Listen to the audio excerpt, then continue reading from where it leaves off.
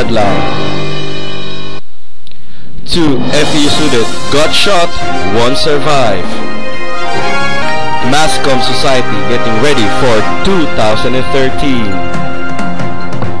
Traffic at Recto and Recto Underpass. FEU student being physically fit.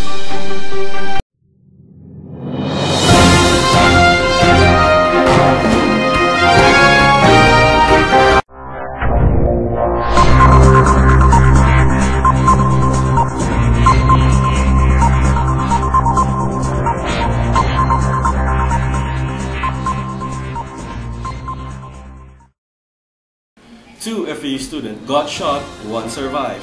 3 FEU students engaged in gunshot incidents in Arpapa last December 4, 2012 at around 7:45 p.m.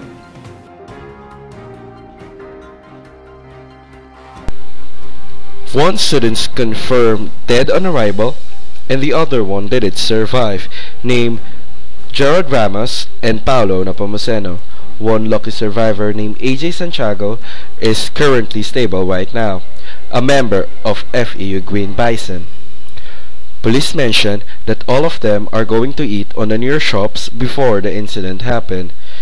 FEU security and community got alarmed on what happened. Here's the reaction of the president of our Far Eastern University Student Council Organization, Jayvee Badile.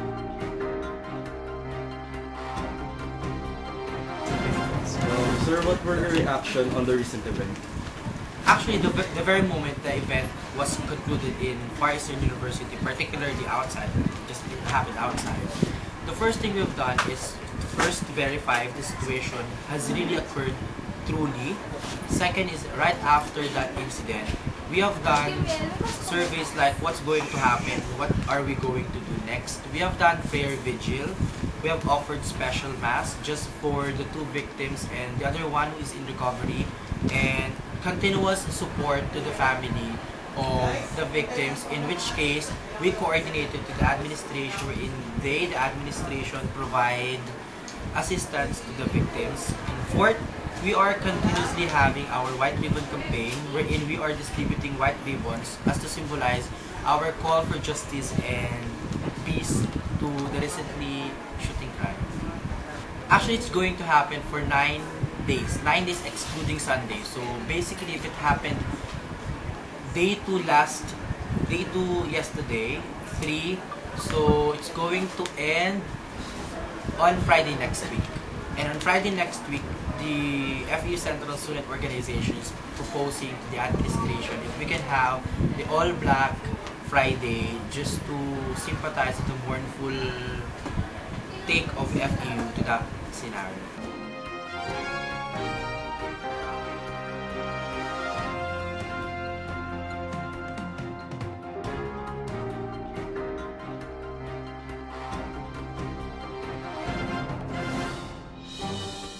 And for our traffic news, our reporter, Darwin, live at Recto Avenue and Recto Underpass. Thank you very much, Warren. I am here live at Recto and Recto Underpass. As you can see, Southbound going to Quiapo is moderately heavy. Meanwhile, northbound going to España is light to moderate. On Recto Avenue southbound going to Divisoria is light to moderate, and northbound going to Mindiola is light to moderate as well. That's all for our traffic news. My name is Darwin, reporting. MassComm Society getting ready for 2013. Know the latest activity and what they done. What activity you're already done so far? Well, actually, all of our projects are in line with our current theme, or yung move, maximizing opportunity through values and excellence. So we did our annual projects like Mass Communication General Assembly, freshman familiarization, which equip freshman students about college life, about MassComm life here in FEU. We also did WAIS, or Welfare Advocacy for Irregular Students. So it was the first project here, actually, if I'm not mistaken, but it was the first project here in FEU that caters with irregular students, because here in FEU, irregular students doesn't have the same privilege as per regular students when it comes to having a scholarship. So with WAIS, it helps them to know what are the scholarships that are available for them. I responsibly move online lecture series. So this event explains the whole provision of the cybercrime law, because we believe that MassComm students of all courses here in FEU should know what cybercrime law is all about. Then we have our online writing. This helps second-year students to earn money while studying through online writing. So for the next year, we have our EMI. This is for third-year students, or equipping MassComm for internship. These will help them to prepare on how to apply on a job, how to act during the interview, or what are the do's and don'ts during internship. And also we have GSIS, or Gearing Seniors for Innovative Seminars. So this is kind of job hunting event for the senior students. We also have our Love Month, which will help students to know how to properly handle relationships while studying, and also not only relationship with opposite sex, but also relationship with God, self, and a lot more. So we will also have our MassComm night with MassComm People of the Year. So this will give recognition to those students who excels in different fields of communication and also in their extracurricular activities. So that's the mass communication projects for this year. Okay, so regarding on your team, how can you say that your officers are really working as a team? So actually, we are glad that during the last election we won. We won 10-1.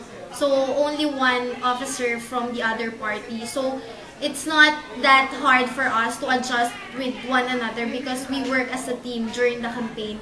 And now we still practice that thing that parang one for all for one. So when one give up, so we are all here to guide him and still motivates him to work with us. So just like any other organization, our organization is not perfect. But I can say with the help of one another, we're still doing our best to complete our term and to do better projects for the students.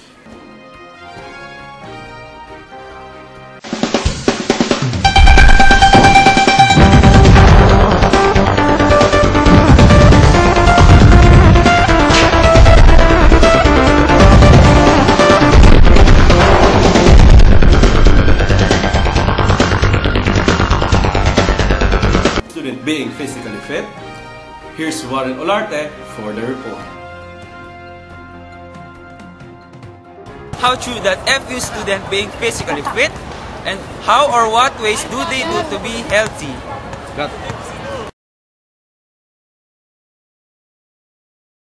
FEU students engage in different sports such as basketball, volleyball, just to be healthy. They do it sometimes when they're available or on break or just to relieve stress. Here's some insight on what ways they do to be healthy. So how can you say that you're physically fit? For me, actually hindi ko talaga alam if I'm physically fit or not. Pero as they say naman sa friends ko and sa teachers, they say na I'm physically fit because of the way I maintain my body. Kasi, kumbaga, sa physical Physical appearance. Ayun, physical appearance ko. Kasi, I'm not fat, I'm not thin, just right. So, for me, I'm physically fit. Alright, so what are the ways you do to be healthy? every morning, sometimes, hindi siya regular. Minsan nagbabasketball ako. Tapos, ayun, kaming dalawa, every day, we play volleyball or basketball here in Quad, in the FEU Quad. Alright, so Truly, our FE students making themselves disciplined on what they eat and what they do every day. Do this, I'm Moran Olarte reporting.